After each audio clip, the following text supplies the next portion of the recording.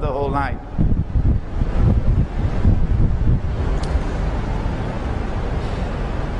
Islam gave to the world a political system.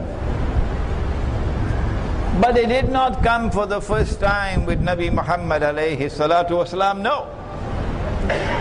It came for the first time with Nabi Dawood alayhi salam and Nabi Sulaiman alayhi salam, the holy state of Israel, in the Holy Land. And that holy state of Israel recognized Allah as Al-Malik, the sovereign. Recognize Allah's authority as supreme, Al-Akbar. Recognize Allah's law as the highest law, Al-Hakam. India, Pakistan and Bangladesh, or South Asia, had the rule of the Mughals, like Turkey and Anatolia and the Ottoman Empire had the rule of the Ottomans.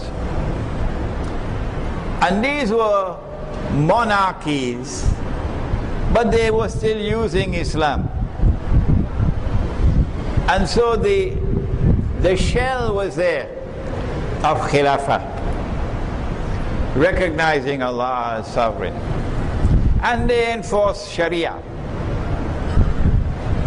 until Britain emerged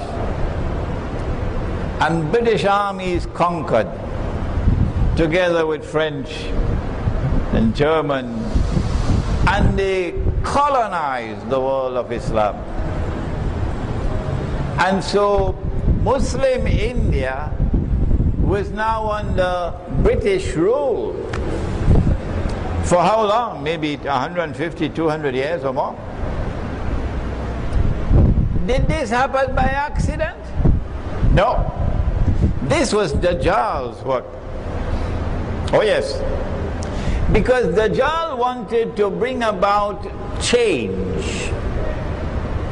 He wanted to cause this entire Muslim community to be imprisoned in a new political system that he had devised.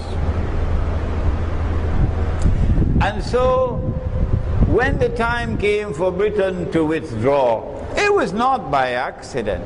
No. Britain wanted to withdraw, but on the condition that what is left behind will now be carbon copies of the European political system. Oh yes. And so you may say Pakistan ka matlab kya?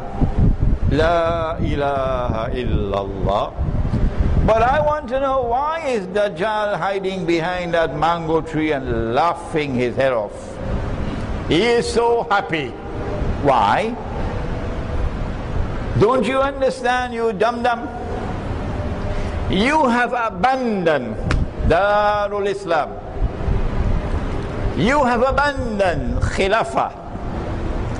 And you have embraced the modern state which was created in Europe, which declares that Allah is no longer Al-Malik.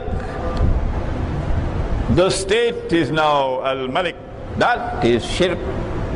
Allah is no longer Al-Akbar. The state is now Al-Akbar. That is shirk. Allah is no longer Al-Hakam, the lawgiver. The state now makes the law. That is shirk. Why? Why? Why did Dr. Muhammad Iqbal not understand that? Why? Why did Muhammad Ali Jinnah not understand that? I have a book outside. Do please read it. It's small. Iqbal and Pakistan's Moment of Truth. Dr. Iqbal is a great scholar, and I have the greatest respect for him. And when I offer a critical comment about Dr. Iqbal, it does not diminish his stature in my eyes. He still remains a great, great scholar. But the blame lies most of all on the shoulders of Dr. Iqbal